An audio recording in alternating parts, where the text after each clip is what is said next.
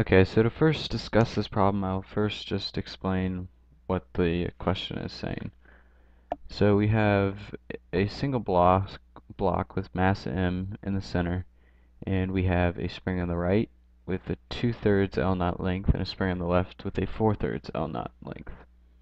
And the spring on the left has a stiffness of just K, while the spring on the right has a stiffness of 2K. So the main parts where I lost points in this problem was in part A, where it asked to identify which external objects are interacting with the chosen system being the mass block. And so I identified the spring on the left and the spring on the right, the two most obvious, but I forgot to identify the earth and the bottom surface. And I think the reason why I forgot to identify these is because it said the bottom surface supporting the block is frictionless, so I just assumed it was negligible and not useful. So nevertheless, the earth acts on the block in the downward negative direction, while the bottom surface acts in the positive direction, and they cancel each other out. Okay, so now throughout the rest of the problem, I got everything right, where it asks for the net force on the block. It also asked for the velocity of the block a short time delta t after, and then it also asks for the new position of the block after that delta t as well. So in this last part, I did not get this part correct. It said determine the new force on the block. And so whenever I originally read this problem, I felt that it meant the force on the block at that specific point that we had calculated in part D. But whenever I looked at the correct answers, that was not exactly what they were asking. They wanted a equation for the net force at any new point in time, delta t. It didn't want it at the specific position in part D. So I would write this problem out, but I felt like that was rather redundant, so I will just skip over to where the actual answers are that were given to us. And so here we can see that we basically keep the same form as we did in the part B. So we take all of this here with the spring on the left, we'll start with that, and so we have Ks times the change in the distance, and then multiplied by x vector, because that's the parameter that we're using. And then, so from this, we can come down here to part E. So we keep all of that the same. So we have 4/3 L0 minus L0. So it was exactly the same as we had. We have Ks and then the x vector. But what we have to change is what the new position will be after some delta t.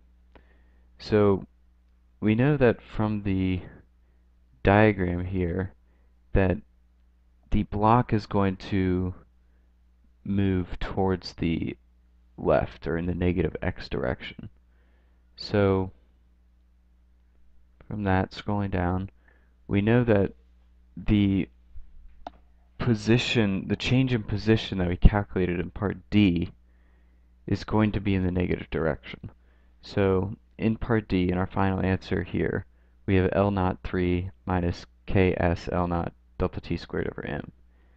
And so L0 over 3 was our initial position, and the Ks part is the change.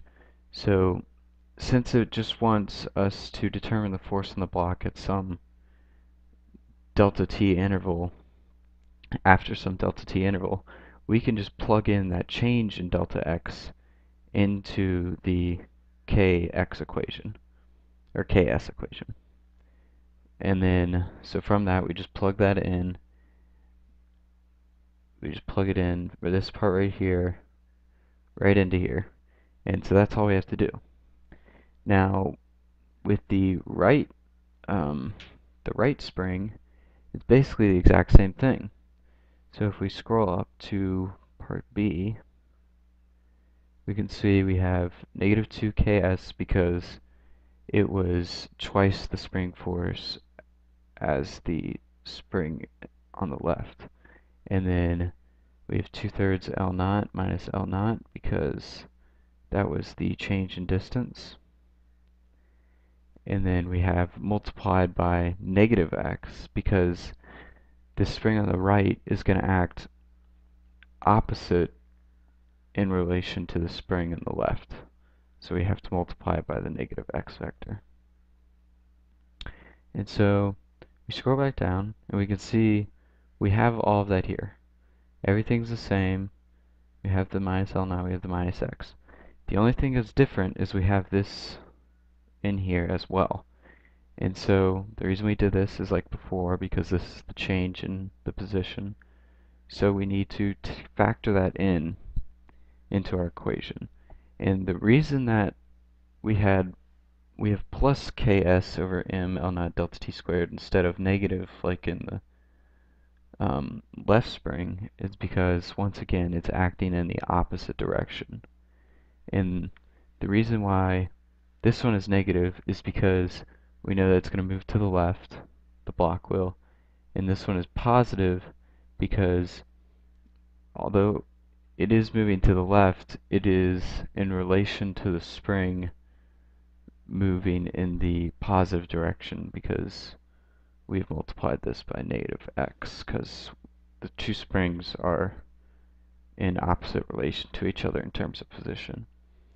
And then so to get the total net force on the block, we just add up the spring on the left and then add up the spring on the right, and then that will be your total F net. And the reason it's only in the x dimension is because that was all we were given. So we just have this here, which is the sum of these two, and then 0, 0, and then that's our vector.